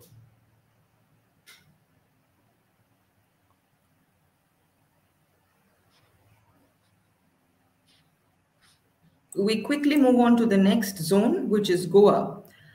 Very unfortunate, but very popularly known as the party zone of India. Goa, I must, tell you, and I think Shubhankoda would also agree that Goa has a lot of cultural aspects to offer. You can actually go and see there are a lot of tradition, lot of crafts, lot of, uh, you know, traditional aspects that can be interesting, besides the party and the casino scene. So here we would talk about the Kunbi weaves of Goa. This is the traditional cotton weave, which comes generally in the red-white combination or the black and red checks. Now, white is, it represents purity, and red represents vigor. Now, Kunbi saris are worn by the field working women of Goa, the generally short saris, and those two qualities of vigor and purity, of course, unfortunately, is very important for females everywhere. But that aspect of vigor and aspect of life, of working, of generating livelihood is what is characterized by the color selection of a traditional Kunbi weave. Kunbi, with the going away of the Portuguese, with the disappearance of the Portuguese from Goa, Kunbi, was the tradition of Kunbi was also disappearing among the Goan population, which was again revived through synthetic interventions by designers. By synthetic, I don't mean they had messed with the tradition, but it was not something that came from the communities itself. It was an external intervention by the designers who tried to revive the Kunbi weave and take it out to the world. Today Kunbi is very popular among all over India at least, and as a very very coarse but very strong but important kind of cotton weave. So this is one of the traditional Kunbi. Like I said, it is red and white checks. So these kind of saris can be seen worn by the field workers, the women, the farmers, the wood gatherers. Everybody wears these similar saris. And right now, we would just move a little quickly to the next and the last pairing of our discussion, which is Rajasthan paired with Assam. And since Rajasthan has a plethora of handicrafts and textiles and different things that it has already offered to the world, we have selected one particular and most interesting textile building format, which is ajrak printing. The word ajrak, like in case of Shantipur, Shubhankoda was talking about the importance of indigo and how indigo used to be important at one of the time. Ajrak is the name that comes from the Arabic word azrak, which means blue. So you understand how important indigo is for the printing process of this textile. Now, ajrak printing is a completely hand printed process where it is generally done on cotton, where such wooden blocks are used, and multiple blocks are superimposed on each other to create one particular pattern. So if you see the bigger photograph here, there is one, there has already been a line drawing which is placed. Now the color filling is being done by another block, and probably another layer of intricacy would be added. And in the inset you can see how these two blocks are used to have been used to make the fabric that it is lying on. So you can see the difference in intricacies, and you can understand how the layering happens in case of ajrak. So ajrak is one of the most famous printing techniques of India, and many mills, many printing factories are now replicating ajrak. But if you actually see ajrak in its original format, you can smell the indigo, you can smell the natural dye. One of the most important aspects of ajrak is ajrak traditionally uses natural dye to actually dye the fabric, and also use it as an applicant dye. So the beauty and the ornamentation has also references from the wall murals of Rajasthani palaces, the Meenakari of the Rajasthani palaces, the motifs of the Rajasthani palaces. But we're not getting into the details since we are running out of time here. But of course, Ajrak printing also, like the Kanjivaram and the Kanchipuram and the Baluchuri saris, takes design references from uh, monuments. Built heritage. So if you understand, at the same time, when a cluster of people try to develop the culture of an area, culture of a region, so artists evolved, textile weavers evolved, sculptors evolved, mural artists evolved, and all of them took references from the same um, knowledge base and created these wonderful separate items which together make up for the heritage of a region. So one thing without the other does not really complete the cycle of heritage of a particular region. So if you go and see textiles, I think it would be very, very important for you to also go and see the monuments, the temples, the refer to books, miniature paintings that talk about the artists or the patroned artists of those times. So all of this will give you an actual trail from where a particular art form evolves and where it has reached today. And paired with Ajrak, we have the last state of India, which is Assam. And we will end our presentation with one of the most vibrant silks available in India. The silk, it's called Muga, which literally is the golden fiber. It is the characteristic of a Muga silk is it is kept unbleached and untampered because the fiber itself has a gold sheen.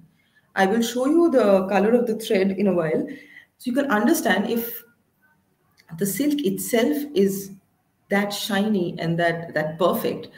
The sari has, it looks almost like a golden foil with meenakari work. And this meenakari work is also a part of the weave itself. It is not embellishment, it is not embroidered.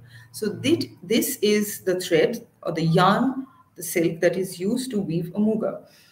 The muga also has, very it was patronized by the nobles, and it is mainly woven in the Shualkuchi area. So there was a point of time when muga was not allowed to go to the regular public because the royalty claimed muga as their own golden yarn, own golden fabric. But later on, as time advanced, the patterns of muga changed, the price points changed, and today, I mean, most of the households in Eastern India, or at least in the zone where I belong from, have at least one muga sari in their closet. The mekhola, the traditional mekhola chador of the Assamese women is made of a muga silk. So this is how, these are the patterns. These are the foliage, the flowers, very geometric applications of flowers, stripes, borders, which make up for a muga weave. It is actually very ornate, and it is contrasted by that golden yarn. When you talk about Muga silk, Assam is actually a wonderful place, and it has not only this silk, it is a nature's wonder actually. You have beautiful landscapes, the national park, and the architecture all together. And it is the gateway to the northeastern India. So if you are planning a trip on the textile heritage of eastern and northeastern India, then Assam or its capital Guwahati can be your base point, from where you can move on to the various different part of Assam and Meghalaya, and then to Arunachal, Nagaland, Mizoram, and other places, and visit not only the sari but gamocha as well. There is another very interesting weave, gamocha, which is cotton, and there is another silk eri, which is It, available in this region. So you can explore that. Assam is a huge state and is the largest state in terms of the number of handloom weavers in India. So Assam has the maximum number of handloom weavers, uh, and after Assam is West Bengal. These are the two largest state in terms of the uh, demographic distribution of the weavers in India. So if you are in Assam, you can see weaving almost every village. So that, I think, is our point. And now, Yes, we will end the discussion with the last question. If you have liked this discussion session, we would like to request you to, follow our Facebook, Instagram, and Twitter pages, and also subscribe to our YouTube channel, the YouTube channel of the, Ministry of Tourism. And your question is, which region of Assam is famous for muga silk production?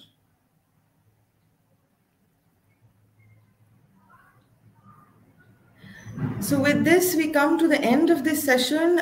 We would seriously like to request every viewer to at least, experience these textiles not from showrooms, not through catalogs, but actually, if possible, go and visit at least one or at least two of these places and see for yourself how textile develops and what are the social or the cultural conditions of the place that help the growth of a certain craft form.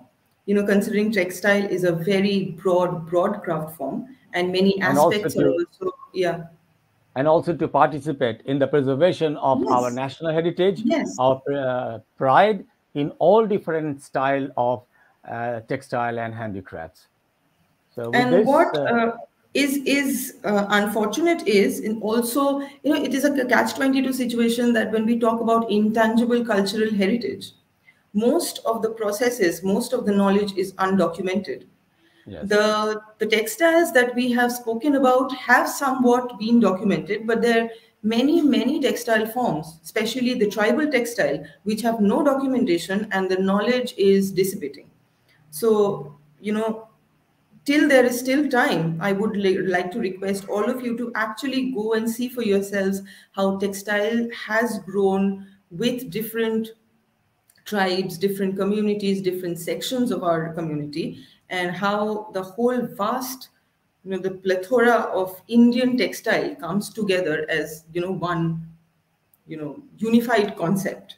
yes, and share the pride of being Indian in Yes, the pride of being ex- Indian. exploring these villages with the people and sharing your different Unfortunately, culture. these textiles, when we find in most of the showrooms or the shops which are not owned by the state or not owned by people who are knowledgeable, sell duplicate textiles, Yeah, which we don't really understand because the duplication is so fine. So it only helps when you actually go and visit the clusters and see for yourself what the real thing is till it's still there. Till and the then, we other would thing like, that yeah, that people generally go for the fake ones because it is machine made and cheaper. therefore it's cheaper. So please make sure that when you are buying a handloom, you are ready to pay a little bit extra because it is done by a human being. And normally, a weaving family does it all in one family. Yeah. It's not an employee employer relationship, it's a family relationship. So you are encouraging that family relationship. So just for example, I would like to say for a very intricate sari, one sari takes about 4 to 5 days to weave. And that four of these saris would actually feed a family of maybe 10 for the whole month. So do not bargain, please. And with this, we would like to take your leave. I Thank hope you you very like much. this. I hope you like this program, and please feel free to let us know if you would like, us to talk about any other formats or any other textile that we missed out on today. Till then, good night. Good night and namaskar.